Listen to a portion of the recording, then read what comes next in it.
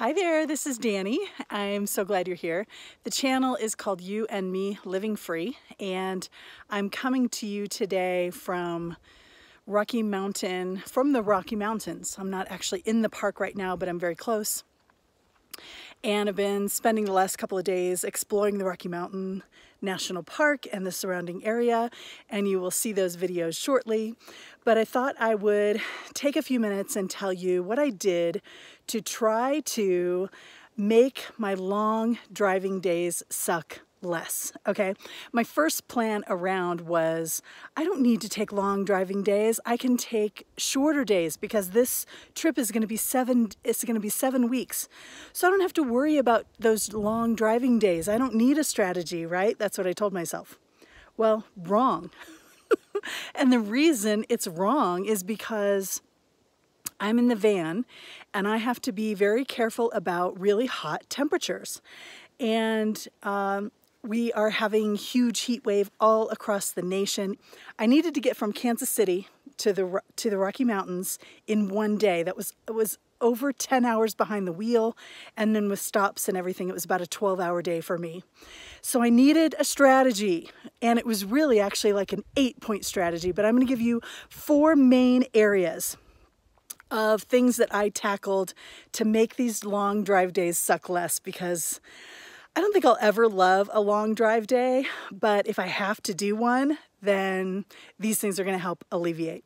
So there's 4 categories. I'm going to go through them really quickly. They are entertainment. I upgraded my entertainment in the car. I did a little more research, a little more logistical planning. I looked at things that had frustrated me in the past and made plans for those when I would hit those things again. And the last thing was managing my own expectations. And I think this is the biggest thing on the list. Before we dig right into that though, I'm just going to do a little 360 and show you where I am parked for free, my overnight camping here in the Rockies in Roosevelt National Forest, and it's gorgeous. So I'm going to sit here and tell you what I did to make these long drive days suck less and how it's working. Okay, just really quickly, because I just watched my own intro and I've noticed I'm waving this thing around. So I want to tell you, this is my purchase for today. This is a Colorado koozie holder, or whatever you want to call it, for my beer. I already had one because I'm in for the night, but look at this on the back. It's got a little bottle opener. How cute is that? So I had one beer and then I thought, well, I can't have another one until I drink a bunch of water, because at this elevation I just have to be very careful about staying hydrated. So I drink water, water, water. And number 2, because why? Oh, because I want to be able to concentrate to do the video. Okay, that's funny. Okay, so let's talk about upgrading my entertainment. I listen to audiobooks. A lot of people may listen to podcasts. Whatever you do in the car, you listen to. Maybe you listen to music. I do mostly audiobooks, but then I also will do music. So I made myself a special playlist for the car that were just fun things about driving and about moving and changing and leaving stuff behind. Like I looked on Spotify and then I modified one of their playlists for driving, for classic road trips or something is the name of the playlist. And actually, once I get back to cell coverage, maybe I'll put that in the details if you really want to know. But the important thing is just to do music that you like. It doesn't really matter what I'm doing, but do music that you like. I was kind of tired of, my usual music that is kind of my go-to that I listen to. So I made it a point to create a new playlist. And that helps because mostly I listen to audiobooks, but when you're listening to an audiobook, you can only really take it for so long before that kind of monotony, you kind of stop listening and you don't want to pay that kind of attention. So I needed something to break it up. Plus, I do like silence. Every once in a while, I will just be quiet in the car, which can be very refreshing as well. But when you're driving across like Kansas and eastern Colorado, there's not much to look at or anything. So, you have to kind of take it as it goes. So I upgraded my playlist. I also got an audiobook that I have really been wanting. I like a couple of authors that I like write really long books, like George R.R. Martin and also Ken Follett. Ken Follett writes historical fiction, but his books are super long. So the audiobook might be 29 or 30 hours. And he has a trilogy that I haven't listened to the last book in the trilogy. So I thought, oh, that'll be perfect. So I'm downloading just favorite things because I tend to look at this long hard drive. What I've done in the past is I look at this long hard drive and I say, oh, I've got that so-and-so audiobook that I haven't finished yet. This will give me a chance to do that. No, I need special things. I need things I really want to listen to that are going to really engage me and keep me focused. So that's what I did. And that actually worked really well. Okay, I just took a break for 1 minute so that I could grab my tripod so that I could hopefully steady my camera, and also to spray some deep woods off because these biting flies have started to bother me right now. And at least I still have one that really doesn't care that there's DEET around. So anyway, if anybody knows what to do for those or has a different remedy, let me know. Anyway, let's not be distracted. So we're getting on to logistics and research. Again, I don't like to plan or research, but when I'm traveling these days, I always have a plan. I know tentatively where I'm planning on spending the night. I know about what the temperature is forecasted to be for that place. So when I'm in the mountain, and when I'm in a mountainous area, it's a lot easier because of course I can go up in elevation. A lot of the national forest areas, especially out west, have higher elevations that they allow you to get into, which, as we know, cools things off. So that is nice. But I always have a plan for where I'm going to stay. And if I have a plan for, let's stay at Cracker Barrel and the temperature in the city is going to be okay, I don't need to have a backup because I can count on that. If my first choice is BLM land or National Forest land that is free camping, then I always have a backup, because here are things that have happened when I'm planning on staying at National Forest. Number one, it just happened to me tonight. Oh, there's an ATV. It just happened to me tonight. The GPS took me somewhere that said no trespassing, private road, and so I had to find somewhere else. Or number two, the spaces are all filled with people because it is a Thursday and we're really close to Rocky Mountain National Park. It's a Thursday night. We're getting close to the weekend, so I was worried I might not have a space here. So that's another thing that can happen. Or you get somewhere and it's literally closed. Anyway, you can't count on it. There are a lot of things that can happen when you're going to the BLM land. Even if it's like this place I was going to today was supposedly just 2 miles right off of a state highway. So it should have been relatively straightforward, and yet it was not. Okay, so I think that kind of covers logistics. I just do more planning. The third thing we're going to talk about is I go through my trips in the past and I look at what has frustrated me, what have been obstacles in the past, and how could I do better at overcoming them. So I'm going to glance at my notes and then come back and run through those really quickly because I think there's 3 or 4 of them. Okay, I've moved inside the van and I had to turn the air conditioning on because it's only 75 degrees outside, but of course the van is always hotter than it is outside, even though I have my windows open and stuff. So anyway, I'm gonna leave on my air conditioning for a few minutes and talk to you about this because black flies do not care about DEET, I'm telling you right now. In between these last 2 videos, I drenched my feet, and my lower legs were what was getting eaten alive by these black flies. I was getting bitten. And first I put on my little cutter and that wasn't working. And then I got out the deep woods off and then I sprayed that. And then I made a little circle around the chair where I'm sitting, and then that didn't work. So then I got up again and I literally drenched my feet and lower part of my legs, and I did all angles and everything. And I still got another bite.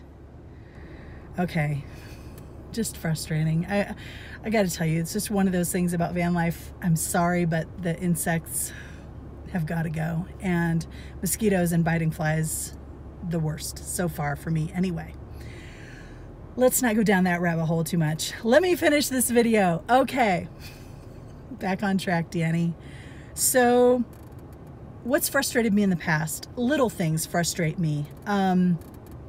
Number one, food. I would get mad at myself for eating fast food when on travel days because I had food in the van. And you know what? I just decided, forget it. When I'm traveling and stuff, forget it. Even if I have food in the van, if getting fast food or sitting down in a restaurant is going to make me feel better or be what I need for the moment, then I'm just going to do it because it doesn't really matter that much. I can fight that battle a different day, so I let that go. What else? Gas prices. I covered this in my last video, but I started looking at gasbuddy.com. There's an app you can download, but my phone has all the storage. I'm already using it all and I don't have enough storage to put on a bunch of apps. So I look at Gas Buddy and I just make sure that I am not overpaying for gas and what it is in nearby places. Another thing that's frustrated me in the past is just having a long day of driving and having stiff, sore muscles, being really tight. And then if I have 2 or 3 days in a row, my neck gets all tight, my legs get tight. So I downloaded some stretches that I can do while I'm driving or while I'm stopped getting gas. And I just make it a point to stretch. And that worked really well. I also told myself that I was gonna walk every time I got gas, even if I looked silly or whatever, but that did not happen. There's something about walking around a big gas station or something I couldn't make myself do, but maybe next time. Okay, so that's what I know about myself and what makes me frustrated. Here's what really makes me frustrated, and here's the last category. This is my own expectations. This is what provides most of the frustration for the entire road trip, is my own expectations. And let's just dig into a few examples. When you're on the road, what's frustrating? Other drivers. So if other drivers are going too fast and it's stressing me out, or they're on my tail, they're tailing me. I had an accident in 2017 with my kids in the car where I was rear-ended, where someone just was coming. I was at a stop and they were coming full blast, didn't even put on the brakes. And I have a little bit of post-traumatic stress from it. So when someone is tailing me too close, it's like a trigger. I should do some EFT tapping on it, but I never really do because I'm always driving, and maybe I should pull over and try it. I have used EFT for stressful and anxious stuff before. So anyway, maybe note to self, maybe I'll try that. But, so when people are frustrating me, number one, if someone's going too slow and frustrating me, I slow down. It's a good thing to do whenever I get stressed. As long as I am having some kind of presence of mind, I slow myself down. Whether it's doing a task or getting frustrated, getting something out from the van maybe, or driving, something appears hard, I think it should be easy, I will just slow down. Just slow the pace, slow my speech, slow my thinking, slow my actions, slow my speed on the highway.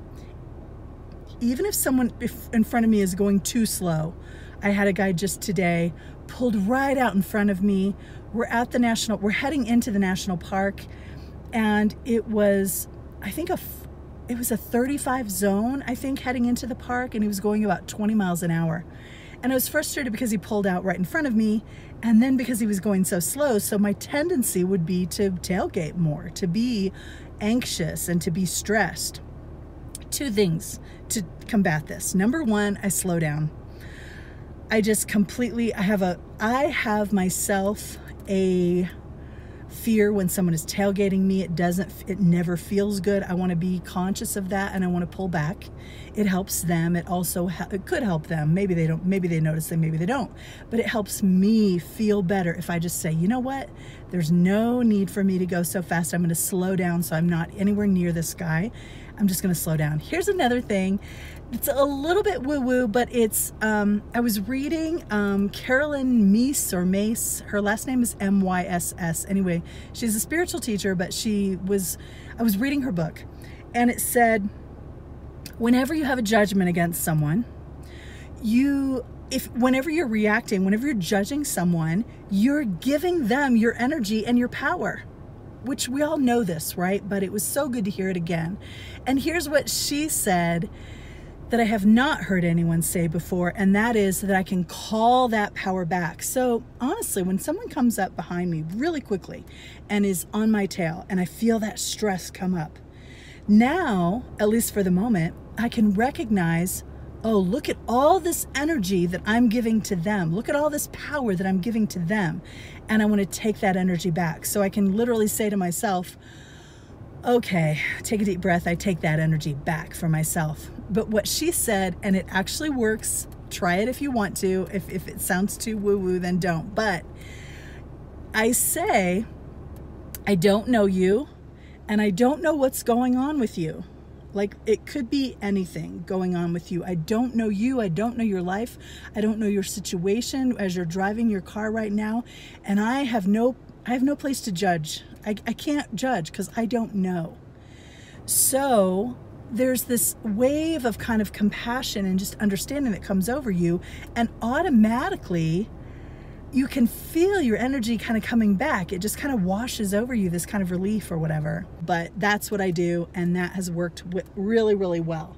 So my own expectations. Here's another place where my own expectations would get in my way. If I have a destination that I want to get to this day, then if I'm running behind, then I get mad at myself, or I get anxious, or I get stressed. So you know how you set your GPS for your destination and it says, you know, it calculates, you know, based on how fast you're going and everything, you should reach your destination at 4:30 p.m. And then let's say I have to stop for gas and I have to eat or something, and then I get back in the car, I get back on the road, and it says you'll reach your destination at 5:10. And then all of a sudden I get frustrated. I know it sounds so silly, but who else does this? I get frustrated. So with that, I don't have a trick. I put the GPS away. I automatically add a couple of hours to the amount of time that it says I'm going to get there. And I just know myself enough to know, don't look at that. Don't take it seriously. It is nothing. It is just a number, and it doesn't matter. It's not worth the stress or anything. So anyway, those were my strategies going in. Most of them worked. The ones that I applied really worked. And so I hope this helps somebody. So I'll catch you next time. Thanks for watching.